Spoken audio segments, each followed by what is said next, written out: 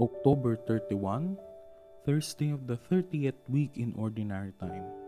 A reading from the Holy Gospel according to St. Luke.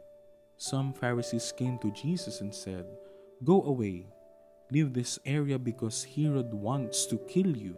He replied, "Go, tell that fox, behold, I cast out demons and perform healings today and tomorrow, and on the third day I accomplish my purpose. Yet I must continue on my way today, tomorrow, and the following day. For it is impossible that the prophet should die outside of Jerusalem. Jerusalem, Jerusalem, you who kill the prophets and stone those sent to you. How many times I yearned to gather your children together as a hen gathers her brood under her wings, but you were unwilling.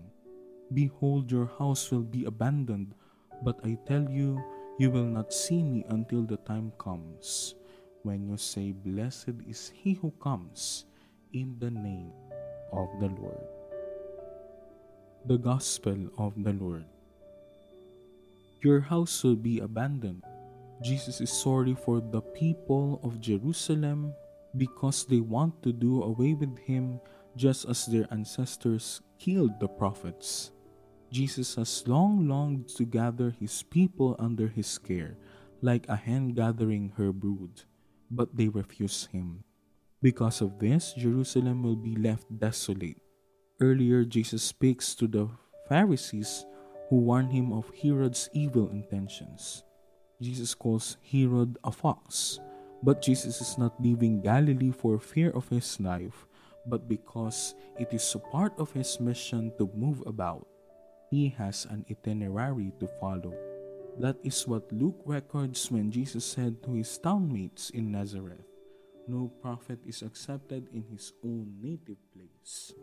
As they became violent, he went away and ministered in Capernaum and other places.